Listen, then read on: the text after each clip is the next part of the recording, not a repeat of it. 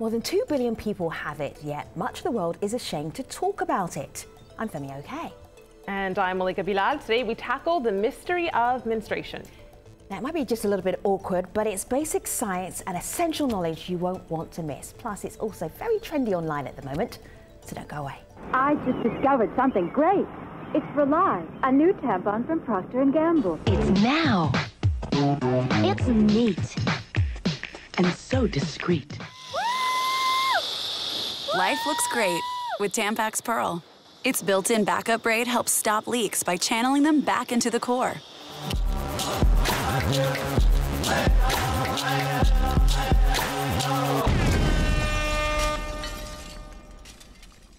Ads for period products have evolved over the years, but how much has our understanding and treatment of menstruation evolved? I'll let our community speak for itself. I used to attend a church where if you were menstruating, you couldn't attend church till after 8 days. And even before you could attend church, you had to have a cleansing bath.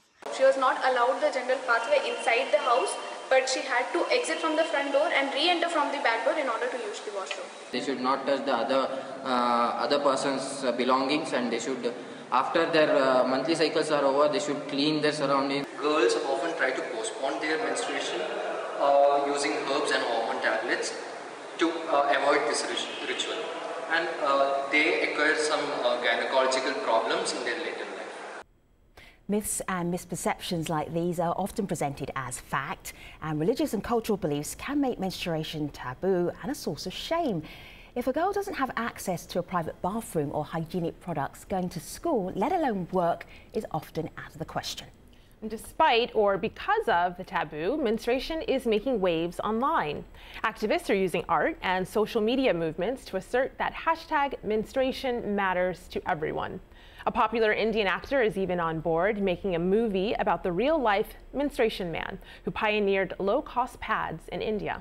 So obviously, we have to talk about it. From London, Palaumi Basu is a storyteller, activist and photographer who spent 3 years documenting the banishment of menstruating women and girls in Western Nepal. In Nairobi, Sabrina Rabli is the CEO of Femme International, which is working to prevent menstruating girls from missing or dropping out of school in Kenya and Tanzania. In Brooklyn, New York, Pablo Freund is the co-founder and chief operating officer of Be Girl, which makes reusable menstrual products. And right here in our studio, we have Dr. Amma Madko. He is an obstetrician gynecologist and assistant professor at George Washington University School of Medicine and Health Sciences. Welcome, experts. We are going to give you a workout. Malika Bilal, you start first. Okay, so we put out a call to our community asking for myths, misconceptions that they might have heard. We got back a lot. This is just one. This is Shade. That's the handle. King of Goodman is this person's profile. That it's the womb weeping over not being made full use of. That's what a period is. But before we laugh too much, Shade goes on to tell us where they got this from. A psychology lecturer, physiology, lecturer. He said that nature does not waste anything unnecessarily except if not used. So that's why weeping womb. Doctor, have you heard that, and what do you say to that? I mean, this is a lecturer, a professor. That's a first for me, but it's quite poetic. I mean, there is a truth to that. What the uterus is doing as a woman is moving through her menstrual cycle is she's preparing her body for a pregnancy, and the lining of the uterus, which is the inside of the uterus, goes through a very dramatic change. And if it isn't going, and if a pregnancy doesn't result at the end of the cycle, it needs to reset. It needs to, we shed the lining and then get ready for the next opportunity. Morgan O'Reilly shared another idea with us. I'm going to share this with you, guests. Their periods attract bears, there being women's periods attract bears. They can smell the menstruation. When you hear that, Sabrina, what's your first thought? Smart bears. I mean, if you're living in the wilderness and there is blood, I mean, maybe the bears can sense something. But I think stories like that women and young girls hear, it makes girls feel scared, and it reinforces that menstruation can be scary and apparently even dangerous, putting them at risk of bear attacks. So it's not so scary, in fact. Okay, so here's another one. This is from the LZ, and this one made me angry. This is one common myth that they being women, can control when they get it so that they can use it as an excuse to do less work. And this was from a friend's male boss, so someone really believes this. Palumi, how would you knock this one down? Oh my God, I think it's outrageous. And this is not the first time I've heard it. I've even heard it when I was reporting in Nepal, where women were sent into exile, and lots of people said that, oh, it's the time where women get to rest, you know, or they make it as an excuse to sort of go and rest. And I think that's an absolute, it's complete nonsense, because, you know, it's an, I think, I mean, from the culture I come from, in endometriosis or any form of sort of menstrual pain is not even considered a problem, you know. It's not even like, nobody thinks it's important for you. So if you actually feel the pain, or you think you're feeling weak and you're not capable of coming to work, people just think you're making things up. They think women use everything they have as an excuse to, like, you know. Something that I encounter very commonly in my medical practice is women who are there because they are being kept from being able to work if they are having a troublesome period, and many of them are very frustrated and are looking for ways to be able to cut back on, if they have a troublesome period, having to miss time from work or school. So thankfully that's not something the average woman is going to have to contend with, but there's absolutely no no truth behind women being able to control their periods to do that. And it's quite the opposite. I think that most women, if they are being held back because of a problem with their period, they're trying very hard to try to correct that. Just want to take a pause for a moment, because if you're wondering about what a period is, what is menstruation, I want to give you some solid facts. Have a listen to this. Day 1 of the menstrual cycle is the first day of a period. The uterus starts to shed its lining. As soon as the period ends, the uterus prepares again to receive a fertilized egg. Eggs are released from a woman's ovaries. Eggs are super tiny, 1/10 the size of a poppy seed. Women have 2 ovaries, one on each side. The fallopian tubes lead from each ovary to the uterus. In the middle of the menstrual cycle, an ovary releases an egg. After ovulation, the egg travels down the fallopian tube. It takes a few days to complete the journey. Meanwhile, the lining of the uterus gradually gets thicker so it can support the development of a fertilized egg. If the egg gets fertilized, it will implant in the uterus and the woman is pregnant. If the egg is not fertilized, the woman is not pregnant and the egg will begin to dissolve. Because the woman is not pregnant, the lining of the uterus is not needed. A woman will have her monthly period and the cycle begins again. Palumi, you did a lot of activism. You took a lot of photographs and you went to Nepal as well to document what was happening to women there. Can you tell us about why you did it and what you found behind your camera? Well, I was really interested in exposing, normalized violence against women. I was interested in documenting how a lot of war for women begins at home, and how, because I grew up in a very patriarchal, ritualistic Hindu house, I could see that, all these traditions and rituals were used to dominate women, were used to control women. So I started researching and finding, what are the basic structures that go into, creating extreme forms of violence against women. Like, one thing we see a lot is the repeated narrative of rape and, sexual assault, which comes a lot from my part of the world. But I wasn't seeing enough work on the more like the structures, and the beliefs that people have and the attitudes they have towards certain, something like menstruation, that go on to creating those extreme forms of gendered violence. So I chanced upon Chopadi because menstruation is obviously something not talked about. It's not taken seriously enough. And so I found this vicious circle around blood that blood creates, So I found during this extreme practice, during which women are banished and sent into, exiles, not only as soon as they hit puberty, but also at childbirth. That's Tula, a 15-year-old girl, and she's exiled during menstruation. During her exams were going on that time, and she was sharing the shed with a cow and the farm animals. She's the sole bread-earning member of her family, and she's thinking of dropping out of school. Her legs are completely damaged and infected by insect bites, and she hasn't had proper, healthcare in a long time. So I could see the the debilitating impacts the ritual was having, and nobody was doing anything about it. Like I partnered with WaterAid. WaterAid sent me back to Nepal to sort of document some more work, and we partnered with them to raise money to sort of in this campaign called To Be a Girl campaign, which my work from Nepal, India, and also another photographer worked in Uganda and other places, and we raised money to provide sanitary kits and pads to the girls. But then again, I really love the idea of the reusable menstrual pads, because one of the big problem in these societies are disposal. How do you dispose these products? If you're going to use a sanitary pad, who's going to dispose it? How will this be disposed? And that's a problem. And so I figured that the crux of the problem is that in Hinduism, the concept of pure and impurity is so high that, even having a toilet inside your home is a problem because it's something that is dirty. So might as well not have toilets, or have them outside. So which automatically pushes women to go outside. They don't have the dignity. Then once women go outside, they get raped, they get molested, they get harassed, So I wanted to really start a massive dialogue around this issue. Palumi, I was thinking about chapari as well, and kind of the ironic double standard that emerges. Girls are being secluded to a hut or exiled because they are somehow impure. But then, you hear about this consistent violence happening to girls as they are in the huts. There's rape and other forms of violence. Absolutely, and so doesn't make any sense really from the logic standpoint. And this is what we have to step back and look at the taboos and the enforcement of these rights.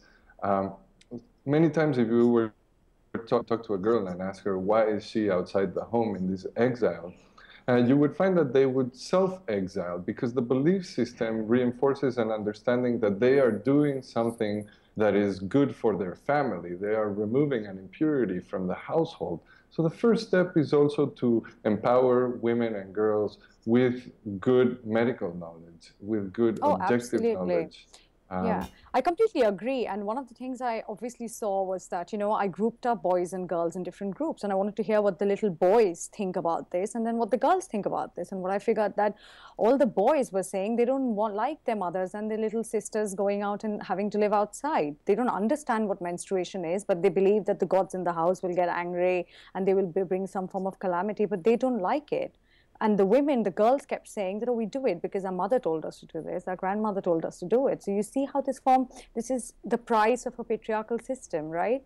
It's sort of like, it's intergenerational violence. You sort of, women pass this to women. I'm glad that, Palumi, that you mentioned boys in Nepal being concerned about this as well. One person says, I don't understand why men demonize menstruation. I used to buy sanitary pads for my cousin all the time before she got married, as though it was the norm. We also got a video comment from someone who says something similar about what it was like to learn about this process in a class of all boys. This is Rafe. We were taught as per the course requirement, which was enough to make sense of what it was and what happened. However, we did not recognize the taboo associated with it in the society. I must point out that it was an all-male classroom and there was an air of awkwardness about it. As we progressed into more classes about this topic, the topic was demystified and it was like any other science topic. So, Doctor, you heard how it was demystified for him in a classroom setting.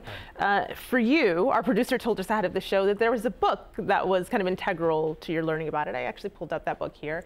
The one that a lot of us online and around the world have read. This is by Judy Blume, Are You There, God? It's Me, Margaret. Right. Talk to us about that. That was my introduction to menstruation, and my sister brought it home from school, and her and I were very, very close, and I read it shortly. I think I might have even taken it from her and then read it first. But I think it goes back to exactly what our other guests are saying, where education is integral to changing the narrative, and I think allowing also for a change in how we understand the ways that women are excluded from certain ritual responsibilities or social responsibilities, and making it. And I've often wondered if there's a way to turn that into how we can create a safe space for women, because for many women who are are menstruating and have troublesome periods, abnormal uterine bleeding, it may actually be difficult for them to keep up with certain rigors of what they may have to do, and by being able to create a safe space for them and having that be part of like the everyday education of boys and girls, where they can understand that sometimes women need to be provided that safe space, but for the most part, this is a normal process. You mentioned everyday conversation, Tami. So we got this tweet. I want to pose it to you all. This is a tweet we got from someone, and I think they're disappointed. Wisdom says, now my 10-year-old daughter is asking me what it is. Just how do I explain this to her? So I want your answers, but there's someone online. She was watching the stream. The stream, yes. And Did she not watch the bit at the beginning? I think this person's disappointed that their 10-year-old now knows about this. This is an answer, though, they got from one person. This is Megan, who says, you can tell your daughter that her body is healthy and menstruation shows she's entering the prime of her life. Sabrina, good answer. What would you tell her? I would echo Megan. I think that for a young girl, it can be a pretty strange thing to suddenly get your period and being considered a woman when you're only 10 or 11 or 12 years old. But if we teach girls that it's something normal and natural and something to be proud of, and it's not something that you need to feel embarrassed about, it doesn't change. You're still the same person as you were the day before. But I think that's why creating these safe spaces for girls to learn about their periods is so important, because oftentimes girls don't get that education that they need. So they're learning about their period from all sorts of different places, and then having these myths taught to them as facts. And I think that can be incredibly destructive. So girls need to be taught that it's normal. It's something that every single woman in the world experiences pretty much. And it should unite women instead of making us feel uncomfortable and ashamed of ourselves. I think young girls around the world have enough issues to deal with that getting her period shouldn't be something else that oppresses her and makes her feel anything less than confident and proud to be who she is.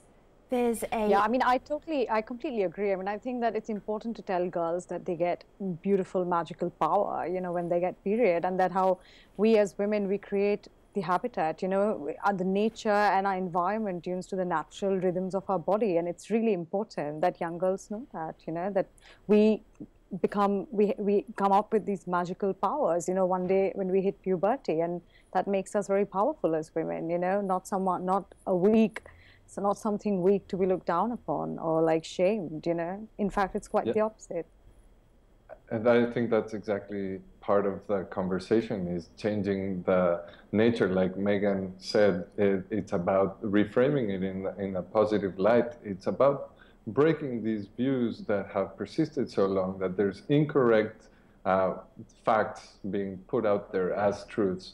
And in parallel to those facts that are incorrect, there's the whole supporting environment of the cultural and traditional views that make it very, very difficult for objective knowledge to break through. And so what we have to create is good environments, and we can educate girls and women with better information and also empower them to go against some of these views that are actually put in place as barriers to their own development and empowerment. I'm so glad you said that, because I was just hovering over an ad that's been going around India for a couple of years, and it's about the taboo of when you are menstruating, whatever you do, do not touch the pickle.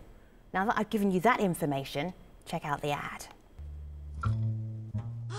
She touched the pickle. She touched the pickle. Oh yes, she did. Arey haan, Baba, she touched the pickle. Yay! Yeah, she touched the pickle. I touched the pickle. Periods के दिनों में कहते हैं don't wear whites, don't go out, don't play, don't touch the pickle. I say girls, let's break the taboos. Go ahead and touch the pickle. Whisper, kadam बढ़ाए जा. All right. Palami, is that helping? Is that demystifying? Is that maybe challenging some cultural and traditional norms? What are your thoughts? I think I think it definitely, of course, it is a step forward to even come up and do ads like that. But then what's the point if you're still going to look at blood as blue and green, you know? I mean, I just don't understand that. And that for me. Well, because any sort of conversation that it generates is important in breaking down the taboo. And the more we talk about it and the more that menstruation is actually seen on mainstream media, in a commercial, on the internet, on programs like this, it normalizes the subject. It takes that mystery and strangeness away from it, and it just makes people see that it's normal and it's comfortable to talk about it, and it's not something to be ashamed of. While we were researching this show, we found some extraordinary ideas about menstruation. We wanted to share some of them with you during this program. Take a look.